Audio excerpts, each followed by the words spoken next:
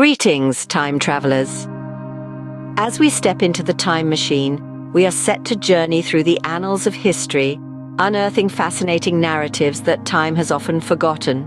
Today, our mission is to delve deeper into the captivating yet perplexing world of human customs and practices. So, fasten your seatbelts as we begin the countdown of the top 10 most bizarre rituals across history. Landing at number 10 is no other than the Vikings' funeral. Vikings, renowned seafarers and warriors, held a unique way of venerating their dead, a grandiose and spectacular ritual known as the Vikings' funeral. The deceased was given the highest of honors, laid to rest in a meticulously crafted ship, a symbolic vessel that mirrored their seafaring lifestyle. The preparation of the ship was a painstaking process, involving intricate craftsmanship to ensure the vessel was worthy of carrying the departed to their next journey. This ship was filled not only with their personal possessions, from weapons to jewelry, a testament to their triumphs and personal life, but also in some cases even included sacrificed slaves, tribute to the Viking belief in the afterlife journey. Offerings of food and drink were also placed on board to the deceased on their voyage to the afterlife. The ship, richly laden, was then set ablaze. This process of cremation on water was not merely spectacle, it held deep significance. Fire for the Vikings symbolized transformation, cleansing the mortal remains and setting the spirit free. The floating pyre on the water was not only a dramatic farewell, but also a rite of passage, guiding the departed soul to the afterlife, to the heroic halls of Valhalla. This funeral ritual, unique in its practices and underlying beliefs, offers us an intriguing glimpse into the cultural psyche of the Vikings. It serves to underscore the Vikings' deep-rooted belief in the afterlife, their respect for the dead, and their capacity for both grandeur and brutality. Let's continue with our journey, exploring more such intriguing rituals and practices from the past. Finding its place at number 9 is the ancient Roman festival of Saturnalia. This isn't just a mere festival, it's a week-long celebration that completely flipped the societal norms of the time. The festival, originating as a farmer's celebration for the god of agriculture, Saturn, in the middle of the winter solstice, transformed into a societal upheaval event. Rituals followed during this week were deeply symbolic. Masters switched places with their slaves, serving them instead of being served. This was not just a display of reversal of roles and status, but also a profound social commentary on the inherent equality of all beings, regardless of their social standing. Additionally, gambling, which was usually a pawn, was allowed during this time. The houses echoed with the clatter of dice, serving as sanctuaries of delight and consortiums of merriment. Gifts were exchanged as well, often including gag gifts, embodying humor and camaraderie. These gifts were not just physical tokens, but embodied the spirit of giving and sharing that we have come to associate with modern-day celebrations. Saturnalia had an enormous impact on Roman society. It served as time for people to unwind, indulge, and turn societal norms on their head. It was a precursor to many modern-day festivals, setting the tone for celebrations of joy, equality, and freedom. Perhaps that's what makes it so intriguing and essential in our understanding of historical festivities. Our 8th stop takes us high into the mountains to explore the sky burials of Tibet. Here, a sacred ritual known as Jata, the giving of alms to the birds, unfolds. The process is truly sight to behold, with the bodies of the deceased meticulously prepared and set out in the open, offered as sustenance to vultures. These birds, often referred to as dakinis or sky dancers, are regarded as the soul's guides to the heavens. The whole ritual, a poignant demonstration of the Tibetan belief in the impermanence of life and the importance of generosity, even in death. What's more intriguing is the cultural belief that the departure of vultures carrying away the remains signifies the release of the soul from the earthly realm, ushering it into the next phase of existence. This practice exemplifies the Tibetan view of death not as an end, but a new beginning. Taking the 7th spot on our list is the Thaipusam festival of South India, a fascinating spectacle of faith and devotion. This highly revered event is dedicated to the Hindu god Murugan and features devotees piercing their bodies with skewers and hooks. The preparation for Thaipusam begins a month prior to the festival. Devotees observe strict spiritual disciplines, including fasting and prayer, to purify their minds and bodies. The body piercings are not just about physical endurance. They symbolize self-sacrifice, devotion, and a means to reach spiritual transcendence. On the day of the festival, the devotees, their bodies adorned with skewers and hooks, participate in a vibrant procession. They carry heavy structures known as kavadi on their shoulders as a form of penance, creating an awe-inspiring sight. As they walk, they often enter a trance-like state, their pain threshold heightened by their intense spiritual focus. A true test of faith and resilience, the Thaipusam festival is not for the faint-hearted. It is a powerful expression of devotion and a profound glimpse into the depth of Hindu beliefs and rituals. Sliding into the sixth spot, we delve deeper into the haunting Greek tradition known as pharmakos.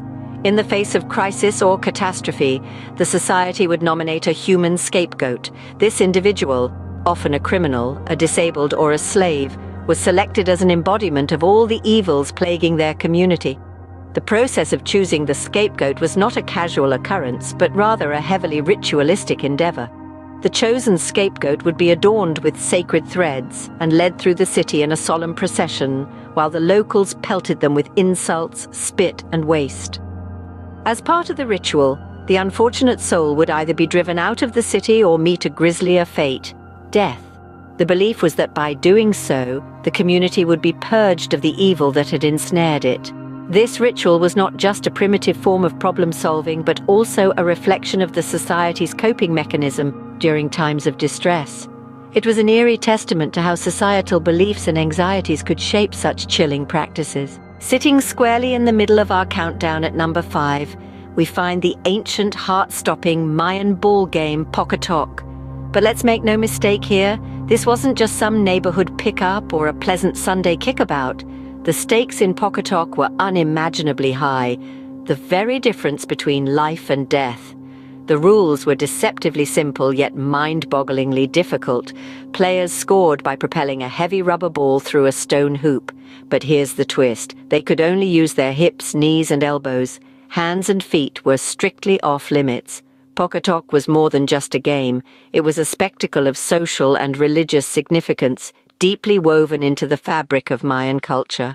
The ball court itself was a sacred space, often located at the heart of the city, symbolizing the intersection between the mortal world and the divine. The game was a religious ritual, and the blood-curdling conclusion, the sacrifice of the losing team, was seen as necessary for pleasing the gods and maintaining cosmic order.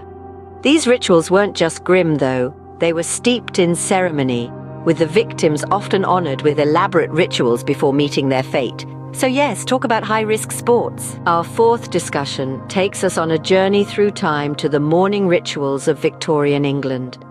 This was a time when the bereaved were expected to wear black for a full year, following the demise of a loved one, a deeply entrenched societal expectation that was followed with utmost sincerity.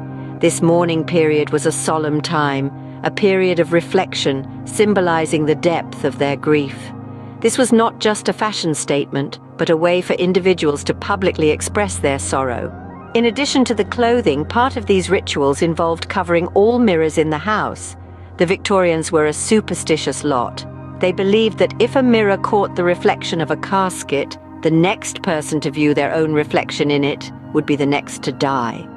Hence, to prevent the deceased's spirit from becoming trapped and causing further deaths, every mirror was meticulously covered. The belief in afterlife was very prominent during the Victorian era. The mourning rituals were not just to honor the departed, they were also to ensure a smooth transition for the soul to the afterlife. The Victorians held a strong belief in the continuation of the spirit, and their mourning practices reflected this view. This was the sobering reality and the somber tradition of Victorian England, steeped in superstition and societal norms.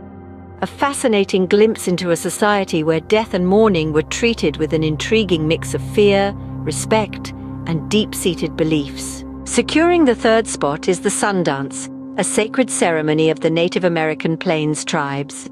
Before the dance, participants undertake rigorous preparation which involves fasting, sweating, and purification. In the act itself, they pierce their chests with skewers that are intricately connected to a central pole. Far from a mere physical act, these piercings symbolize a spiritual connection to the divine, a testament of bravery, and a personal sacrifice. As they dance under the scorching sun for days without any break, they seek visions and engage in self-sacrifice. This sun dance is more than just a ritual. It is a transcendental journey, embedded with profound cultural beliefs, reflecting the tribe's deep reverence for nature and their quest for personal growth and spiritual enlightenment. Moving on to our second spot, we delve into the realm of ancient Egypt, specifically the solemn duties of the pharaoh's servants. The servants were not randomly chosen. They were often individuals who were exceptionally loyal or close to the pharaoh during his reign. When a pharaoh died, these selected servants would then be buried alive alongside him, a testament to their unwavering dedication and loyalty. This chilling honor was rooted in the Egyptians' belief in the afterlife. Ancient Egyptians held a firm conviction that death was not the end, but simply a transition to another realm. As per these beliefs, the pharaoh would need attendants to serve him in this afterlife as well, hence the burial of the servants along with the pharaoh. The burial process was intricate and held great significance. The servants were typically mummified, just like their pharaoh, to preserve their bodies for the afterlife. They were then placed in the pharaoh's tomb, often in a lesser chamber to signify their subservient status, all meant to ensure the pharaoh would not be without assistance in the next life. A chilling honor indeed, but one that sheds light on the extraordinary beliefs and customs of ancient Egypt. And finally, our number one spot is reserved for the Aztec human sacrifice, a chilling chapter in human history. As part of their religious rites to placate the gods, the Aztecs would choose thousands of people for sacrifice at the Templo Mayor in Tenochtitlan. The selection, often prisoners of war or slaves, were seen as messengers to the gods. They were taken through a solemn procession, their hearts carved out a gruesome ritual that undeniably marks the extremes of human devotion. The Aztec society firmly believed that these sacrifices ensured the continuation of the universe, the sun's journey across the sky, and the balance of life and death. The societal attitudes towards this practice were not of horror, but of religious reverence and necessity. This, time travelers, is your stop at one of history's most bizarre rituals, a testament to the diverse and often perplexing ways in which humans have sought to understand and navigate their world. Before we close this chapter, remember to hit that subscribe button and give us a like. Continue your journey through time with us as we delve deeper history's fascinating tales.